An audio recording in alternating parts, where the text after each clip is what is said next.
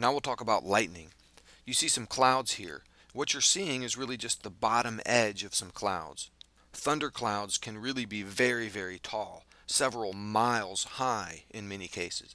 And weather inside the clouds, the movement of air, usually up and down, can cause movement of charge inside the cloud. And you can get a buildup of charge, positive charge, for example, at the top of the cloud, and negative charge down at the bottom. So I'll draw some negative charges here, representing a bunch of electrons built up on the bottom edge of these clouds. And again, this is happening because of weather inside the cloud, movement of air inside the cloud. The cloud has basically become polarized with the positive charge up on the top and negative charge down on the bottom. Now let's draw the ground down here, and we'll put some water over here.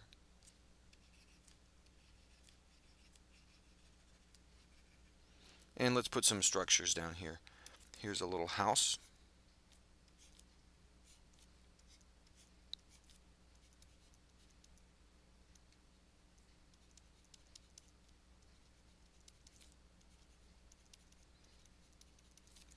And we'll put a tree next to it.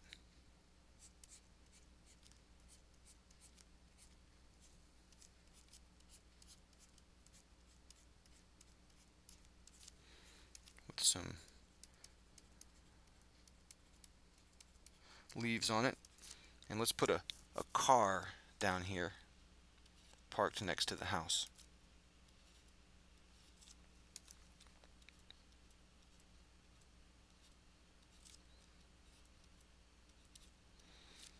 Okay, a couple other things. We'll put a person out here. And let's put a boat in the water.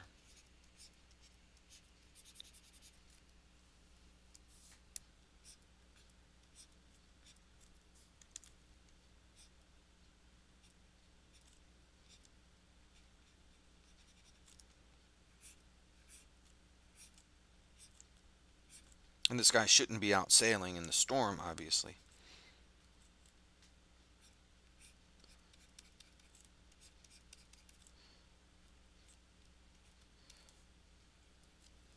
Okay, the negative charge on those clouds has an effect on the ground beneath it. Remember, we talked about charging by induction. The same thing happens here.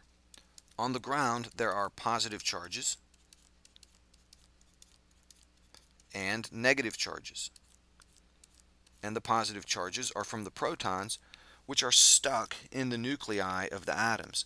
The negative charges, the electrons, are much more easily moved, and they're repelled by all the electrons in the clouds. So these electrons tend to get pushed away. They get pushed deeper into the ground or spread out by the negative charge in the cloud above. So the ground beneath now has been charged by induction.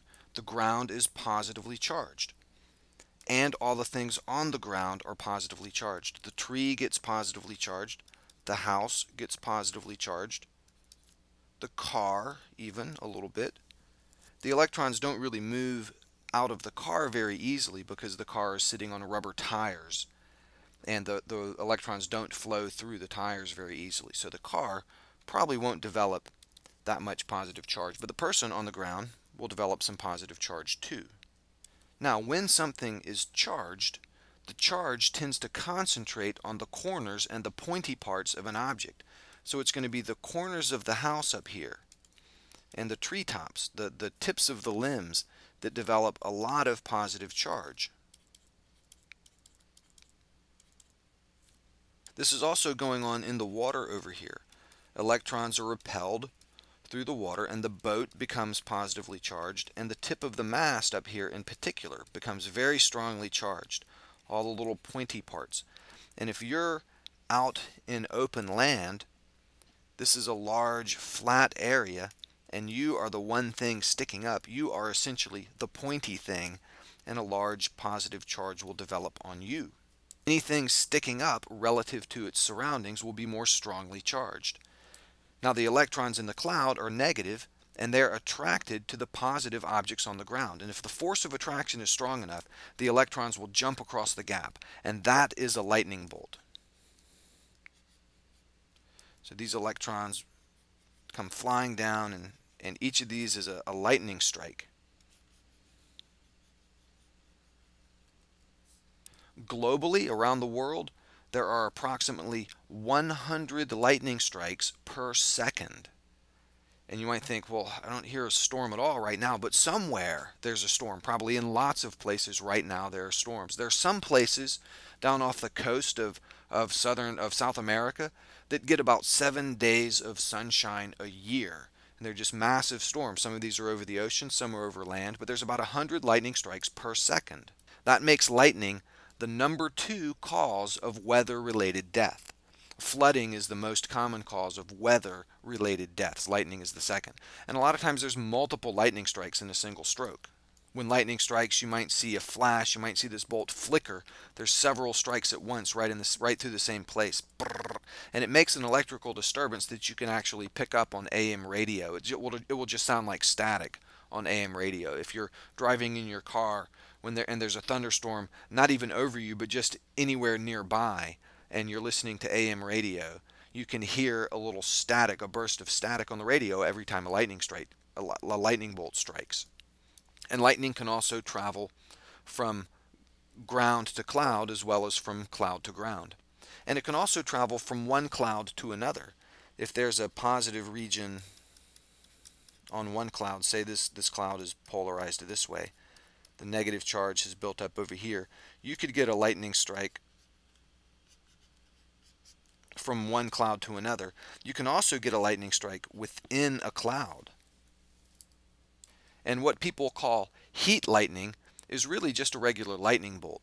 You might have lightning that's really far away, too far away for the thunder to be heard, and often you see the light reflected off the clouds or the glow of the light through other clouds between it and you.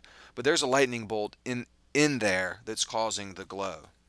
So what people refer to as heat lightning is typically just regular lightning. Now, in addition to striking these areas where the positive charge is concentrated, that's obviously the best choice for a target. Lightning's attracted, the negative electrons are attracted to the positive charge, so it's going to go toward the places where the positive charge is most strongly concentrated. But there's another thing going on as well. Lightning seeks the easiest route to the ground.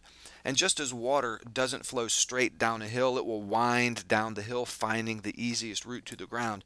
The lightning winds through the air, and that's why you see the bolts aren't perfectly straight. The atmosphere, we can't see it, but there's different pockets of air at different density and different temperature and different humidity, and the lightning is winding its way through that, finding the easiest route to the ground. When the lightning comes over here to the tree, for example, it's going to go through the tree rather than beside the tree. Even though the wood isn't a good conductor, it's a better conductor than the air over here. So the lightning, seeking the easiest route to the ground, will go through the tree.